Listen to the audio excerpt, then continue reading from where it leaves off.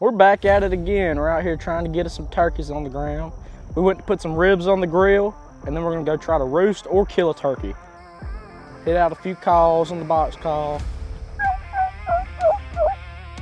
And sure enough, one fires off.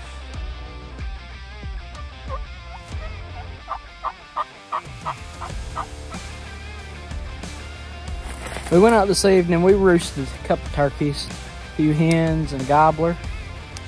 Heard them gobbling. Actually this evening we're gonna set up and try to kill them.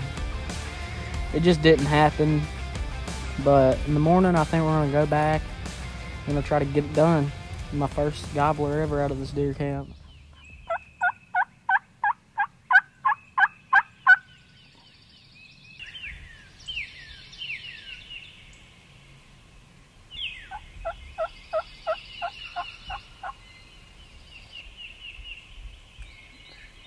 The turkey we had heard the night before wasn't talking, but sure enough, he fired off like 100 yards behind us.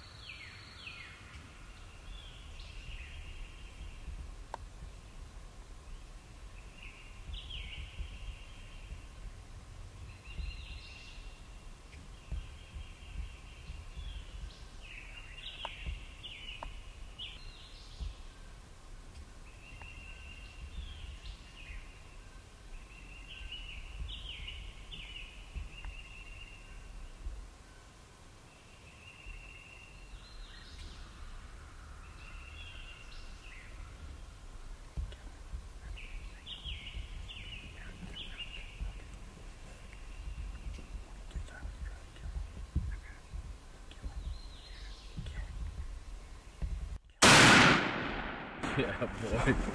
Yeah, boy. Yeah, boy. Get it, look. Yeah. Go get it.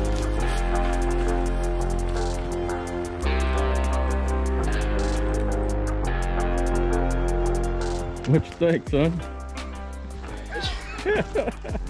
Was that not awesome? Yeah, that was awesome. Holy crap. So we got about a 3-year-old turkey here. Yeah, 3-year-old turkey. Yeah. What's wrong with him? There ain't no spurs here. What in the world? I don't know. There's not even a knob where the spurs would be. Just no spurs. That is weird.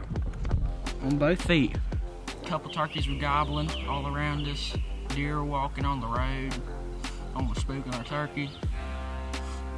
But we got it done, as you can tell. Pretty nice turkey. It's been a few years since I've killed one in Mississippi, and I'm stoked to finally get it done.